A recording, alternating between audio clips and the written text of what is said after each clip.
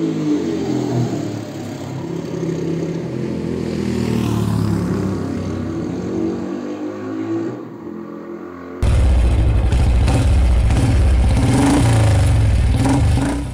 first bike that I ever owned was a dirt bike I had bought off of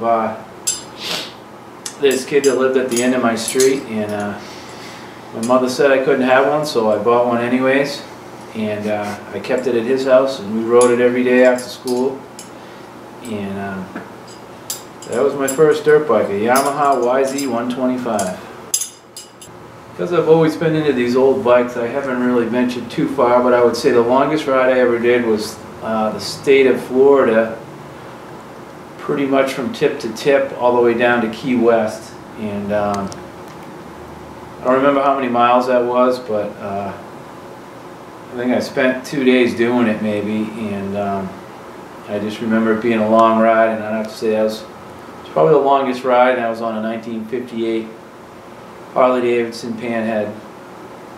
Well, it can be different for everyone, I would think. The way I do it is I prefer the old bikes, so I buy the old bikes affordable as I can, and I restore them. I fix them up, take them apart, get them running again, and make them more valuable. I really like every part of motorcycling. You know, I like riding them, of course. I like planning trips, going places on my bike, the free feeling it gives you. You know, everything about it. I like even doing the maintenance on it. Well, I have a network of friends that are also into the same thing as I am, and so we're constantly, you know, trading parts, exchanging questions and ideas on how to solve problems, how to fix certain problems.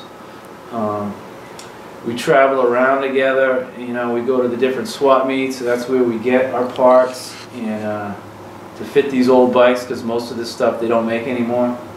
And you know, and of course riding together. We plan rides together, and we all love hanging out and sharing the same hobby. So it's really good for connecting with friends. I would say there's pretty good motorcycle culture on the Cape. There's a large group of people that ride. There's a lot, almost year-round, except for a few months of the year probably. There's a lot of benefit rides. A lot of guys get together to raise money for different causes around the Cape, and some of them are really big. There's one called the Big Nick's Ride that pulls in probably 2,000 people.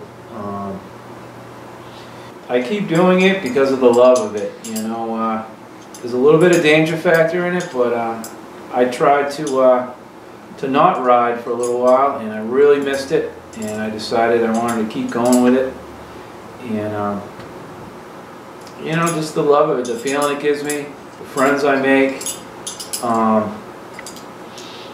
everything about it, working on them with my hands and brain, you know.